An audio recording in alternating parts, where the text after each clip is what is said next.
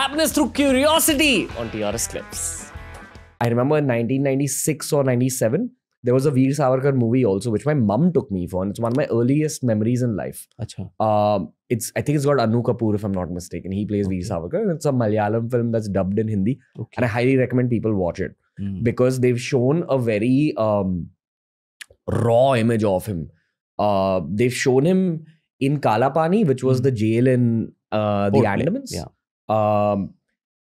They used to make the prisoners do a oil extraction. Kolhu ka bail punishment. Yeah, I mean, I'd love for you to expand on it as well. But it's basically like a sort of a torture technique where they make you extract oil from seeds. Yeah.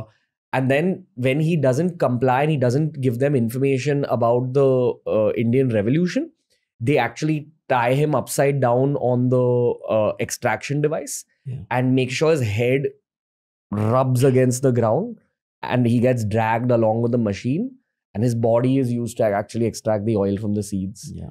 And I saw this as a 4-year-old, man. Wow. Yeah. I was just like, whoa, what has gone on in this country before I got here? But it gave you a very dark image of the Indian freedom struggle. And I'm sure there's so many things that don't even make it to the world of films. Yeah. Which is why now I need to bring you into the actual meat of this episode. You've written an entire book on Veer Savarkar. History books don't mention him. Very casual, random mentions. You hear about him when you live in a city like Mumbai. Yeah. But not as much as you should. There's a lot of Gen Zs we have watching the show, teenagers who watch this show. What's the truth about Veer Savarkar that Indians should know? Well, here was a man who started India's first organized secret society, which was called the Abhinav Bharat. Initially Mitra Mela, which later became Abhinav Bharat. He led the first ever student bonfire against foreign clothes. When we talk of bonfire, we only think of Gandhi and the bonfire of clothes. But in 1905, as a student of Fergusson College in Pune, this man had done that, for which he even got rusticated from college.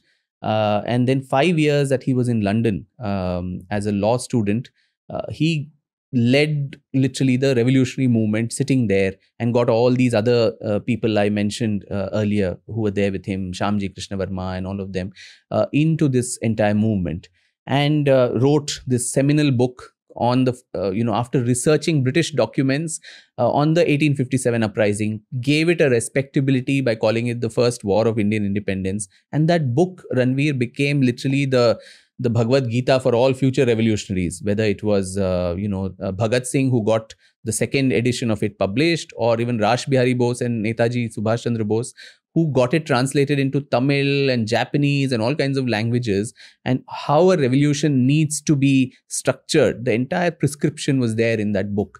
So someone who had contributed so much, and 12 long years in Kalapani, 2 years in Indian mainland jail, so 14 years of imprisonment. And then 13 years after he comes out, he's kept under captivity and house arrest in Ratnagiri in Maharashtra, where he could not even go out of the borders of Ratnagiri. So just imagine a young man who is so wanting to become a barrister, goes to London, is caught by the British and unfairly tried, and 27 years of his life are snuffed out. His degrees are snatched away from him. The law degree, the graduation degree from Fergusson. So on paper, he was just a metric pass. His entire family property confiscated. And so when he and his elder brother go away to Kalapani, the women of the family, they literally had to beg, to eke out a livelihood. They didn't, even utensils were taken away and auctioned, literally brought to the streets. So this is a sacrifice not only of him, but also his entire family, his wife, his sister-in-law, and all of them, Yeshu Vahini, and all these people. And so easily today, sitting in air-conditioned rooms, people pass judgment saying he was a traitor, he was a stooge and all of that, which I think is grossly unfair. What is their argument? I mean, the fact that is mentioned that he wrote mercy petitions to buy out his, liberty from jail and so on, which I think is a flawed argument, because these were petitions that commonly a lot of political prisoners wrote those days. It was not something that exclusively he wrote. And in my book, the first volume of the 2-volume biography on Savarkar, I have mentioned all the petitions in toto. There were 6 or 7 that he wrote. So just like you can have a lawyer, or today you can have a bail application, a lot of people used to file up, these petitions which were applications. And in those petitions, your viewers can actually read those, and there was nowhere an apology.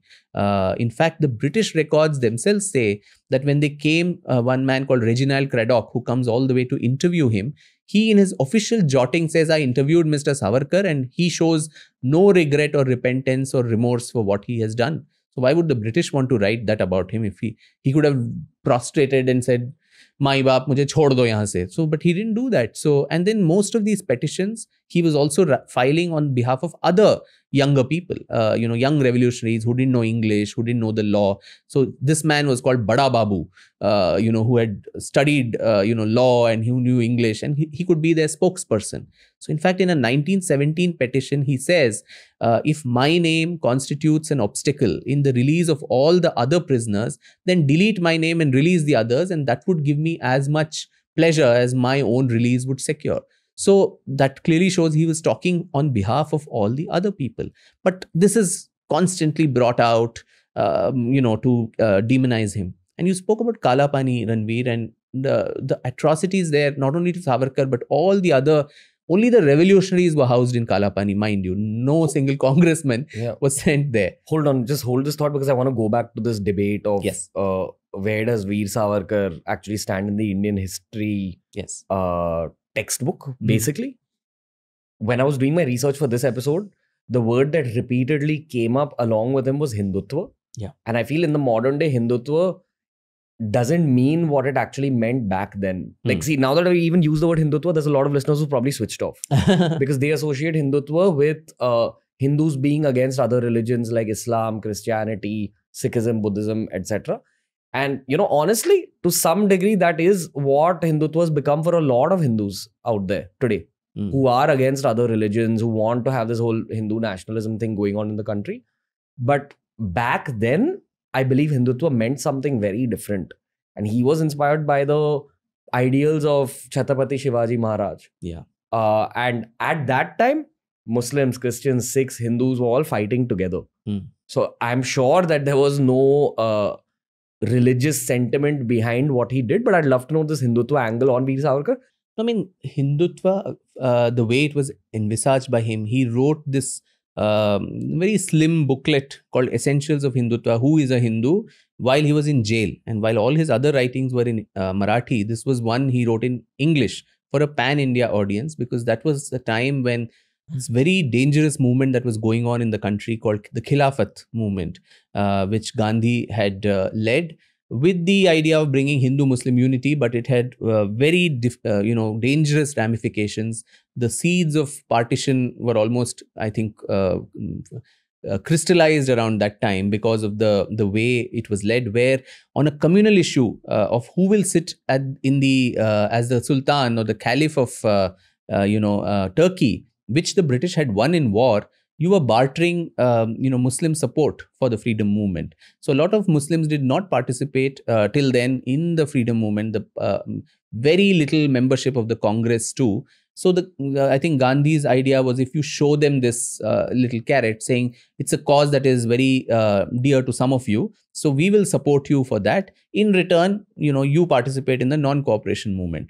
Now, and in return, he had promised that within 1 year, the country will become free and we will establish a caliphate, a pan-Islamist, a very Wahhabi kind of a movement to establish a caliphate there. Why should we in India support something like that? But that was done. And when both these things did not work, his promises, there were lots of, Hindu genocides that happened in the 1920s, including the Mopla, carnage in Malabar and different parts of India. And the Hindus were almost being led like a Pied Piper to their, leading the rats to their destruction. And that's when Savarkar comes up with this document of what Hindutva is, which right at the beginning, he says this has nothing to do with the theological aspects of Hinduism as a religion or the, matters of soul, super soul, all of that. This is more of a cultural and a national identity marker. So to say, you need to have your devotion, your affiliation to this nation. Those who consider this landmass as their Punya Bhumi, not by religion, but by your affiliation. You don't care whether Turkey mein kaun sultan baith raha hai. You're thinking of this country, your Punya Bhumi and your Pitru Bhumi, your ancestral, where your ancestors come from. That person is a Hindu. He or she can be Jain, Muslim, Parsi, Sikh, whatever else, but culturally and nationally, they would be termed as a Hindu according to Savarkar. Because they're from Hindustan. Hindustan, and the world saw Al-Hind, right from how the Persians and others saw us. This part of the world was called Hind. And so people from there were Hindu for him. Of course, that the very fact that there's a religion by the same name complicates the matter. But that was Hindutva. Hindutva is Hinduism that resists, all kinds of predatory moves on it. And also anything that looks at Hindu unification, because Savarkar's role, even in Ratnagiri, in the 13 years that I mentioned, was on caste eradication. Very few people today, Hindutva is equated with, Manuvad and all of that. While in reality, here was a man who for 13 years stood for a complete elimination of caste, not just untouchability as Gandhi was advocating, but removal of all kinds of, and unifying the entire Hindu society as one strong unit. So I think the misunderstandings that we have of this term as it grew is very unfortunate, and we tag him with whatever, as you said, today's agenda, and today politics also enters that so much, so that complicates things further. So if you enjoyed this video, subscribe to TRS Clips for more.